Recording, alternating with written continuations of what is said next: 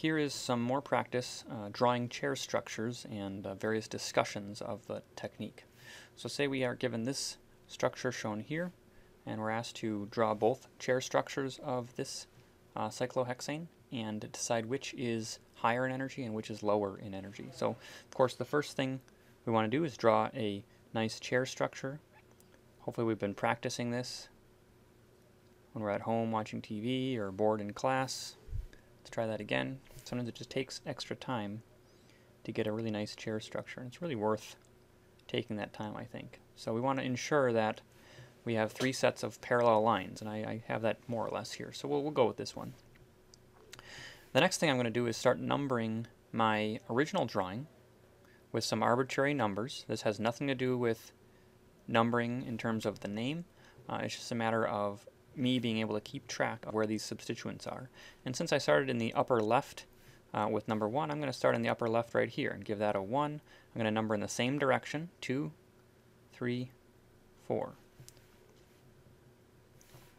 And then on carbon number 1, we see an up tertiary butyl group.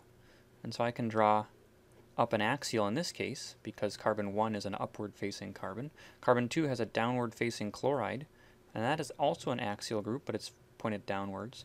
3 has nothing, and 4 has an upward-facing OH group. And carbon 4, being a downward-facing carbon, has an up axial bond. Alright, so now we want to draw the chair flip. I'm going to draw the other chair structure. And then I'm going to follow carbon 1. Remember that it flips down and becomes a downward-facing carbon. So now carbon 1 is this one here. Numbering around again, I think that's counterclockwise. We get these numbers. And now for carbon 1, we have an upward-facing T-butyl group. Now upward-facing means it's on the equatorial bond. And 2, downward-facing chlorine, it's also on the equatorial bond. And notice I'm drawing these bonds so that they're parallel. Let's see if I can make this more obvious. So if this is a green bond here, these are parallel to that CCl bond. And carbon 3 has nothing exciting happening. Carbon 4 is where the OH is. It's in an up position. It is up an axial in this case, and so it's not parallel to anything. It's just simply perfectly vertical, whether it's pointed up from the cyclohexane or down from the cyclohexane. The next question is which is higher in energy, and we can qualitatively assess these by looking for the largest group. And of course, the largest group will almost always be something like this, the tertiary butyl group. And we've learned in class, we read in the textbook, the tertiary butyl group is virtually never axial, unless there's some really exciting stuff happening on the rest of the molecule, a lot of other bulky groups. In this case, OH, Cl, they're not very big. They don't have a large effect on the stability of either of these chairs. And so we're going to say that this one is highest in energy, and this one is lowest.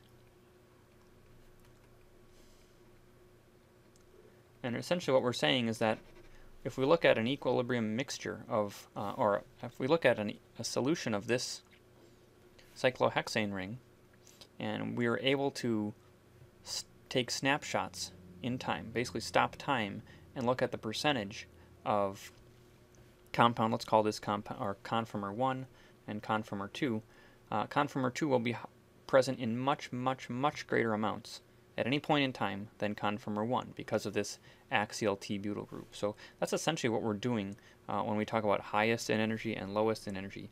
Which one is favored when the conformations, the chair flips, reaches equilibrium? The lowest is favored, and how favored is it? Well, it depends on the size or the destabilizing effect of these large groups. And in this case, we have a very destabilizing tertiary butyl group, so this is very favored. And as I said in class, this can help us in the future when we're talking about reactivity of, say, this molecule, maybe in chapter 7 or 8. It can help us decide how reactive it is, because we know that most of its conformers exist in this right side conformation.